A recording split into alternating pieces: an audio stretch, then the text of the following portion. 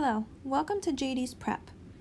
In this example, triangle RJM has an area of 6 and a perimeter of 12. So area of RJM equals 6, and the perimeter is 12.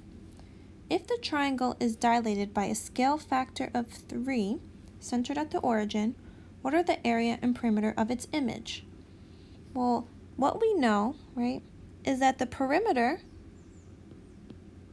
of this new scaled triangle, since my scale factor is 3, then it's going to be 3 times the perimeter of my original.